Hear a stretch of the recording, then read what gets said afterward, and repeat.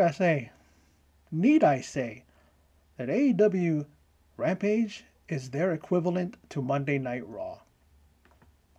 To me personally, man, don't get, I really don't get how in 1 hour, usually that's quick and to the point, and it's like, they get wrestling out there and not a lot of talking and not a lot of bullshit segments and stuff like that. But what segments did they have? You know, I, I don't, get it. I don't understand what's going on. What's going on, AEW? You're getting a lot of flack and a lot of criticism for Rampage. I guess I gotta say that at least their main event was better than last week because they had a fake, non-sanctioned title as their main event. Who cares about the FTW title? And really, who cares about Brian Cage and obsolete Ricky Starks, I should say that, Starks rivalry? You know, put, what do you call it, Brian Cage somewhere else. Give him another person to feud with. Really, he's wasting his time with those guys. Really is. He's wasting his time with on those guys, and hopefully he's done with Tame Taz. But let's get into this real quick. The rundown and thoughts for October 15, 2021 for Rampage. CM Punk versus Matt Sydal. Got no issue with Matt Sydal. I was a fan of his when he was in WWE. The guy really is a great high flyer. Really, really he's really done well for himself since leaving WWE because WWE didn't really use him well. But really, I'm telling you, like, ooh, oh boy, what an exciting match. Like Jan, and again, why is obsolete Ricky Starks commentating? I would rather hear Mark Henry, and Mark Henry sucks. But am I gonna have to sit through the worst commentary team? No offense to Excalibur, but he can't carry those two. Even if they had handles on them, you wouldn't be able to carry Taz or Ricky Starks, especially Ricky Starks. I guess they took Mark Henry off commentary because maybe enough people complained about how bad he sucks on commentary. And then in the end, we see a GTS by CM Punk. I think, and then whoop-de-doo, like, really, like, CM Punk's undefeated, but who has he wrestled? Really? He was talking about going after other people, no longer Team Taz, which is good, but then my Sydal. Before that was Daniel Garcia. Now the band's back together. Dark Order, they're backstage, and they challenge Adam Cole and the Bucks. And all I gotta say is that Silver was annoying. Here he's a little overboard with his voice and trying to look tough. I don't know why. The guy is a tough little dude.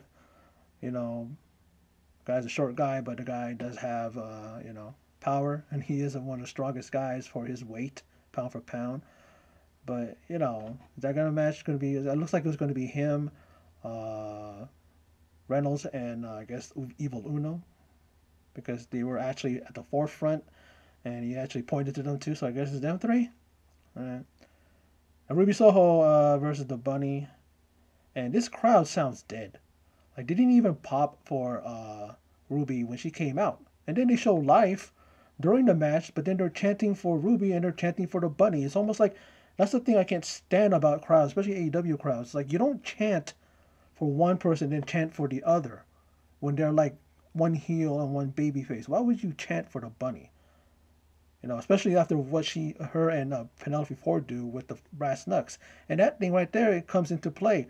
Ruby Soho, gets a backslide on the Bunny and pins her. And then Penelope Ford on the rampway attacks Ruby from behind, hits her with the brass knucks inside the ring.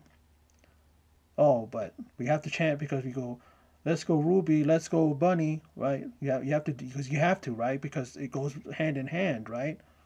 But the guys still don't get it. You don't chant for the heel like that.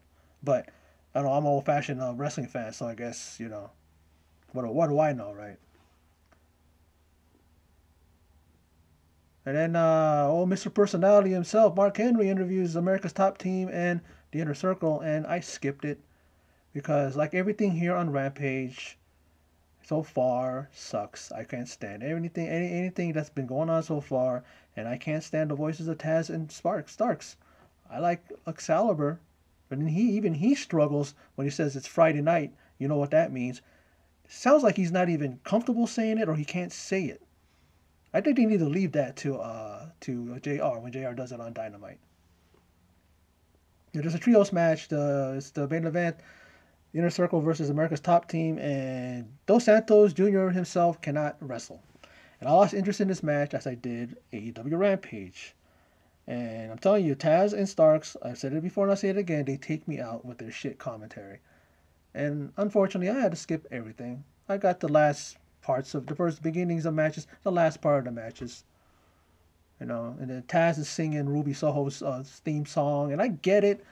He's on commentary, so he wants to be the old Taz that we remember from SmackDown when he was commentary there and stuff like that. But again, he is a heel, and he's also the leader of Team Taz. Why is he acting like that when he is who he is? He's not a commentary person. More so, he is the leader of Team Taz. So then when he decides that he wants to come out and look tough and call out people that he don't like, it's just like, oh look, the commentary guy is calling out somebody. You know what I mean? To me, that's what it is. It's like it's that weak. It's that weak that how he comes off. Like really, like you're gonna come off like, oh, I'm gonna be the funny Taz guy in commentary, but then I'm gonna get up and change the character. The character of Team Taz, mean guy picking on guys that I don't like. At least last week, Starks was like, he kind of sounded like his old self, and he was even correcting Taz when Taz would say something that Starks thinks that, oh, that doesn't sound right, and he would correct him on it. But still, that didn't even matter. But why is it that they're on commentary? Okay, Taz, I get it. Okay, Taz, okay. But then Ricky Starks is mute most of the time. When they go, hey, Ricky, what do you think? Or Starks, hey, Ricky, and I know that Excalibur's doing that because you don't hear Ricky Starks that much. You'll hear him here and there, but it's like, dude, commentate. Do something. Keep doing like what you did last week. When you were correcting Taz, and I think he was correcting Excalibur too. Kind of like that. It kind of sounded okay when you did that, but you know what I mean? Or stick to wrestling. Aren't you the FTW champion? How about you defend that title or something? I mean, even though I don't want that, but don't you focus on that? Like, why are you on commentary team? Why come is that someone else? You know what I'm saying? I guess Jericho is Jericho's wrestling, so he can't commentate. He could have brought Punk out there after his match. I mean, I'd rather hear him. But I did not enjoy Rampage. I don't know what it is. They're really going downhill for me anyway. So I guess that's just kind of cool because at least there's one show on Dynamite on AEW that I watch that I could talk shit about and do to it what I do to Raw and recently SmackDown and even NXT 2.0 as well. The only show there I like that I have no complaints about is NXT UK. Here on AEW, the only thing I don't have complaints about, for the most part, is Dynamite. And Dynamite does look good this coming Saturday, or tomorrow, I should say. But anyway, that's my video. That is short as it is. Good thing, because I could talk about this for a long time and just rip apart what I saw. But I pretty much put out what I felt, and I did not enjoy it. I don't think Rampage is going in the right direction. They need to really switch it up. I don't know what's going on. It really is just goes to show that people out there that are complaining about Rampage really don't know what they're seeing or lack thereof. But anyway, that's my video. So for those of you who stopped by, checked it out, appreciate it. And in closing, as always, take care.